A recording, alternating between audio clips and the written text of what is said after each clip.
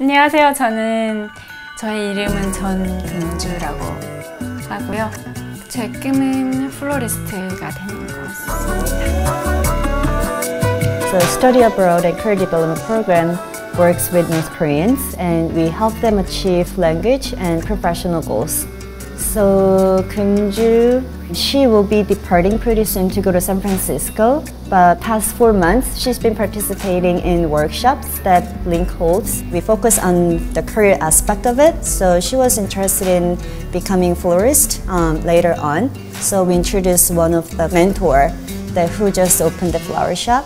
북한에는 제가 북한에서 살 때 저희 집 앞에 작은 텃밭이 있었는데요. 거기다가 제가 꽃을 엄청 많이 심었어요. 근데 대부분 북한은 먹고 살기 힘드니까 그렇게 꽃을 많이 안 심어요. 거의 꽃이 없어요. 집 앞에는 대부분 그냥 옥수수 심고 감자 심고 이러는데 저희 집 앞에는 꽃이 있었거든요.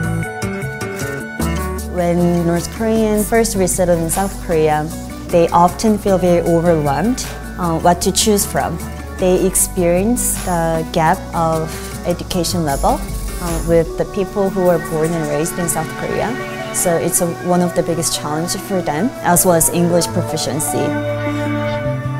제일 힘들었던 거는 서울에 엄청 많은 사람들이 살고 있어요. 근데 저를 아는 사람이 아무도 없고 서울에 그렇게 사람이 많지만 저는 딱 무인도에 와 있는 것 같은 느낌이 들거든요. 안 가면 내가 체험하고 싶은데. 아 진짜요? 잘해요? 그런 걸 다 안 하고 오직 영어 공부만 할 수 있고 미국에 대해서, 미국의 문화에 대해서 공부할 수 있는 기회라고 생각하니까 정말 제가 바랬던 게 영어 공부 정말 집중해서 해보고 싶다라는 소망이 있었는데 그 소원이 이루어지게 되는 순간이잖아요. 그래서 너무 설레이고 또 The Study Abroad and Career Development Program is just one of our empowerment programs. Donate or fundraise to provide more North Koreans with these opportunities.